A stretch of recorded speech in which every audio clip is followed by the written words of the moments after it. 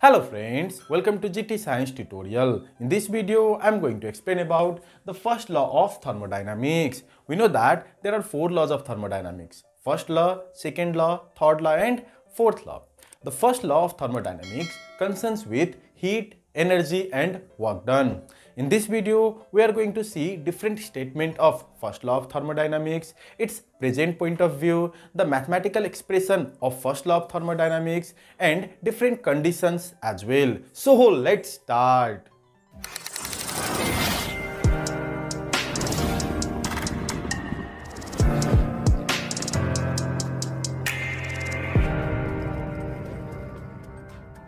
The first law of thermodynamics concerns with the change in energy. Did you know, many years ago, some engineers tried to make a perpetual motion machine that would work continuously without the expense of fuel. But we could not make that. What is the reason for that? The reason is first law of thermodynamics. First law of thermodynamics restricts us from making such type of machine. How? In this video, we are going to see that. But first of all, let's see the statements of first law of thermodynamics.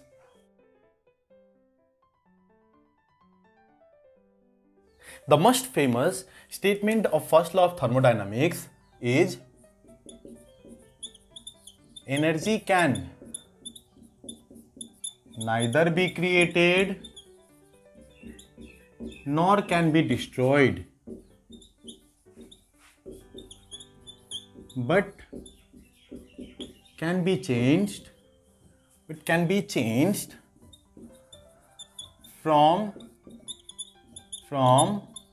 one form to another.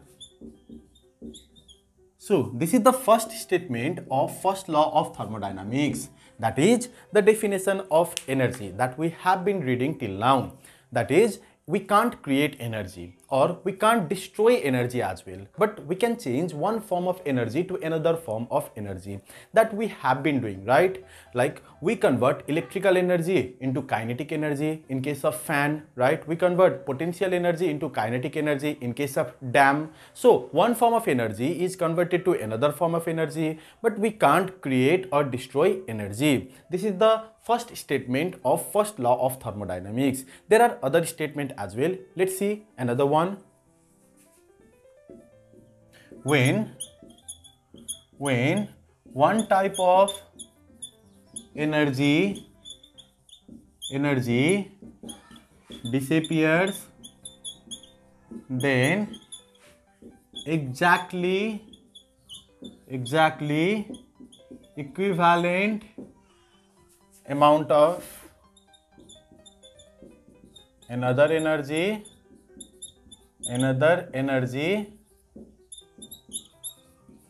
reappears. When one type of energy disappears, then another exactly equivalent amount of energy reappears. This is the second statement of first law of thermodynamics. An example of that may be in case of coal. If you see, coal has very high amount of internal energy, and when we burn coal, then that internal energy converts into mechanical energy and we use that to run a train, right? Let me write that as well. Coal has high amount of internal energy, and when it is burnt, that energy, that is that internal energy changes to mechanical energy,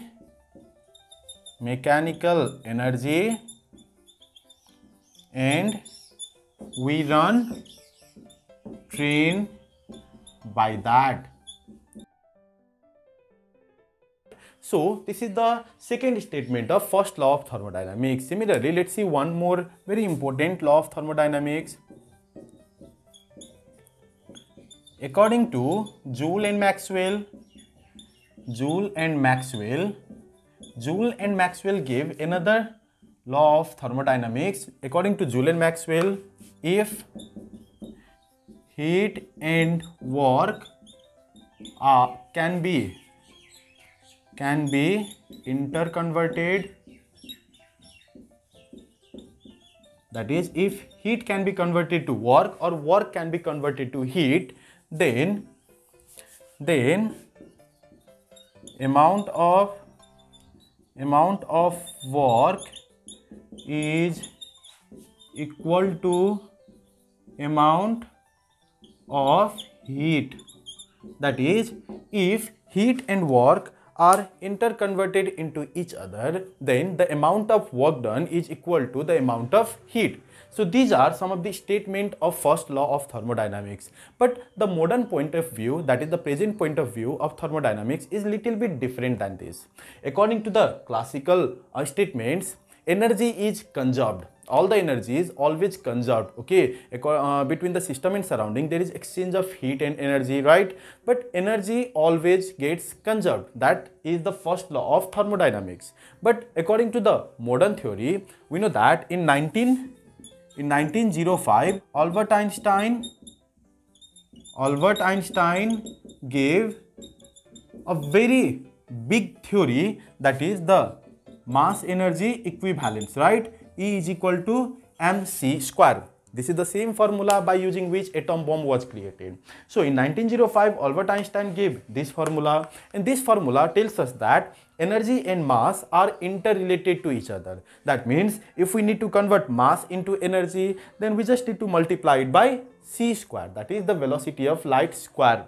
And if we need to convert energy into mass, then we just have to divide that much amount of energy by c square. That means we can convert energy and mass into each other, okay? We can convert energy into mass or mass into energy. You can see over here, if we take 1 kg of mass and if we multiply it with velocity of light square, then it gives very huge number. That's how a large amount of energy is produced, and that is used to make atomic bomb. That much of energy comes out of that. Not only that, nuclear fusion or fission reaction happens because of the same process, okay? Now, let me erase this portion to write the modern point of view of first law of thermodynamics. The modern point of view of first law of thermodynamics is completely different. Let me write the statement of that. The energy and mass of system and surrounding is conserved.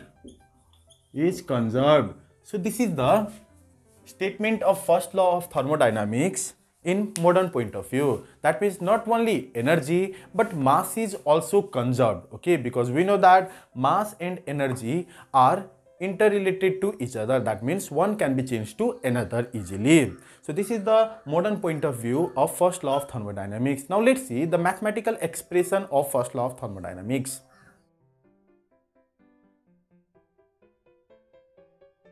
To get the mathematical expression of first law of thermodynamics, let us consider a system at initial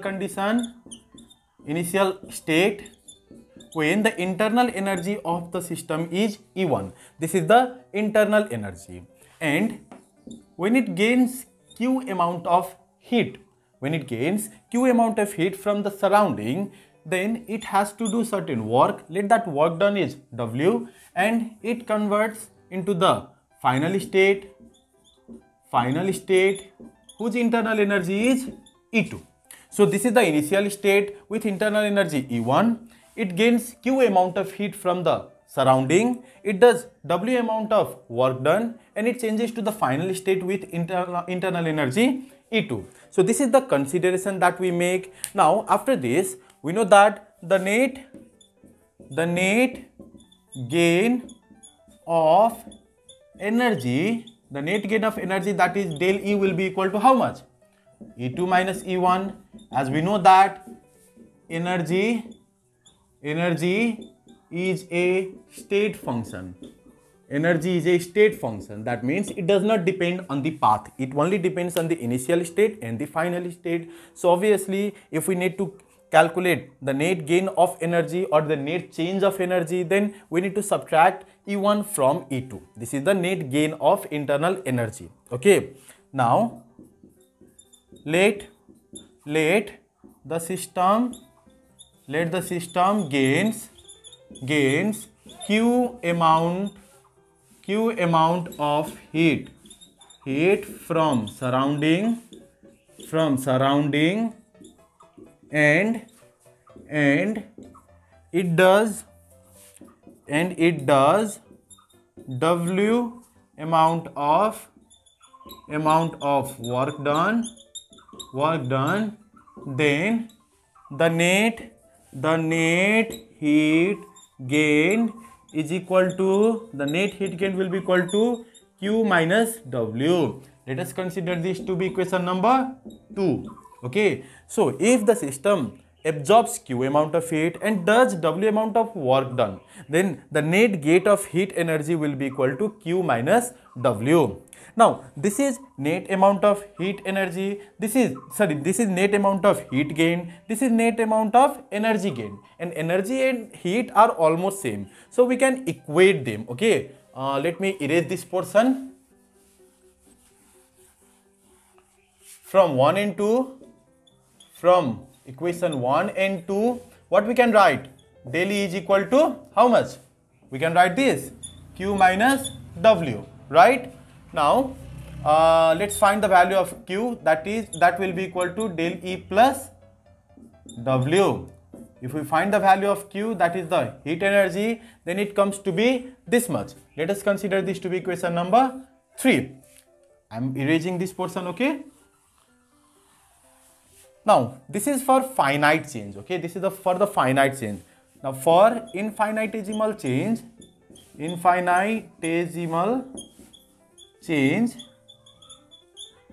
dq will be equal to dE plus dW. For infinite change, there will be d in front of every quantity. dq will be equal to dE plus dW. Let us consider this to be equation number 4. If work done is pressure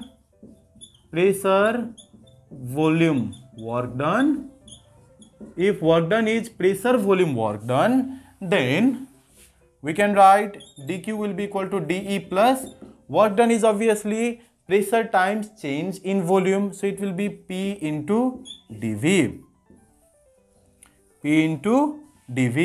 So this is the mathematical expression of first law of thermodynamics. Not only this, equation 3, 4 and 5, equations 3, 4 and 5 are mathematical expressions of first law of thermodynamics. All these three equations are the mathematical expression of first law of thermodynamics, just at different conditions. Okay, now if we see this formula carefully, then what do we see? Whatever energy the system gets, that splits up to do two type of work. The first part of energy changes the internal energy of the system, or it supplies the internal energy, you can say. Okay, it helps to increase the internal energy. Remaining part of the heat energy gained helps to do the work done. Okay, so I can write over here, I'm writing over here, a part of heat is used to increase internal energy and remaining part is used for work done. So this is what the first law of thermodynamics actually is, and this is the use of heat energy in first law of thermodynamics. Now let's see some of the conditions of first law of thermodynamics. The first condition for the first law of thermodynamics is for isobaric process. We know that in isobaric process, the change in pressure is 0. dP is equal to 0. That is, the pressure remains constant. P is constant. Then the change of pressure will be 0, and therefore the first law of thermodynamics will be dqp. It is at constant pressure. Okay, will be equal to dE plus P dV. There won't be any change, right? Comparing this with dH is equal to dE plus P dV. dH means change in enthalpy, whose expression is dE plus P dV. Then we get dqp will be equal to dH. That means for isobaric process, the energy gained is helped to change the enthalpy of the system only. Okay. Now let's see another condition, that is for isochoric process. For isochoric process, we know that V is constant, the volume is constant. So dV will be equal to 0. Then what do we get? dQ at constant volume will be equal to dE plus P into 0, because the formula is dQ is equal to dE plus P dV, and if dV is equal to 0, then this will be equal to dE plus 0, right? And it is equal to dE. That means for isochoric process, all the heat energy is used to increase the internal energy only. There won't be any work done in case of isochoric process. Okay. Now let's see the third condition, that is for isothermal process. For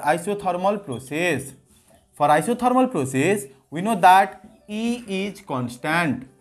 E means internal energy is constant. Therefore, dE will be equal to 0. Then what do we get? dQe, that is the internal energy is constant. It is equal to D means 0. Then that will only be P into dV, or we can write dQe is equal to W. Right, the change in work done. That means all the heat energy will be used to do the work done only. That means there won't be any internal energy change in case of isothermal process. Similarly, one more condition is there. Let us discuss that. The fourth condition is for adiabatic process.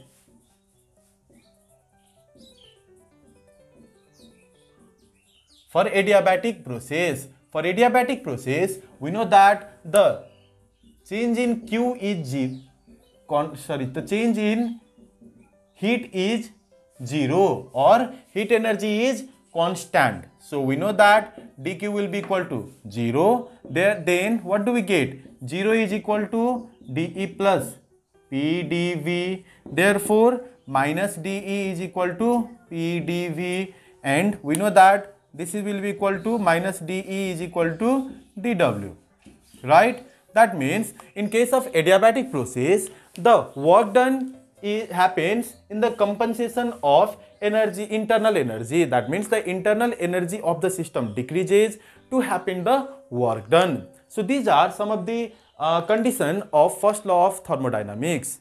Now you might be wondering why we could not make perpetual motion machine. How does first law of thermodynamics gives the answer of that? So let's understand that as well. We know that the first law of thermodynamics says dQ is equal to dE plus dW.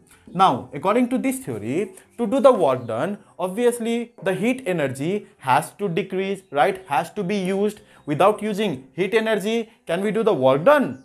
No. And the heat energy we obtain is from the fuel. So without using fuel, we cannot make a perpetual motion machine. So first law of thermodynamics will not allow us to make the perpetual motion machine that would work continuously without the use of fuel. That's all in this video. I hope you understood everything about it. If you like the video, please share this video as much as you can. And thank you for watching the video.